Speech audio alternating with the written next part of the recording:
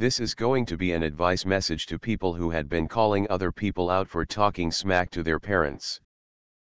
Guys, not trying to be mean in any way, but I don't think you guys should be calling out others for talking smack to their parents, because it's not just some people in the GoAnimate/VN community that talk smack to their parents, but people outside the GoAnimate/VN community also talk smack to their parents, and yet they don't get called out for it. And besides, not everybody even has good parents. People even use the user wannabe terms like the Elias D wannabe term just because people talk smack to their parents when Elias D was talking smack to his mom, but that's not true at all, because there may be a lot of people who talk smack to their parents a way long time ago, before Elias D talked smack to his mom somewhere back in later 2020, so it's silly to think that Elias D was the first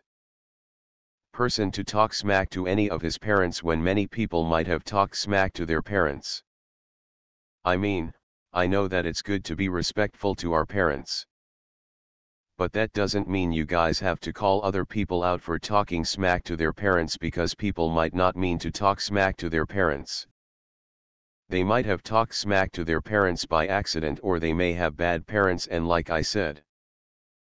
people outside the GoAnimate/VN community also talk smack to their parents, and yet they don't get called out for it. I find it so strange and stupid that people get called out for doing certain things in the GoAnimate/VN community, but people outside the GoAnimate/VN community don't get called out for doing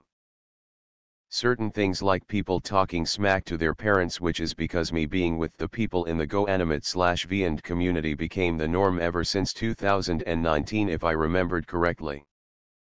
So yeah, this is my advice to people that have been calling out other people for talking smack to their parents.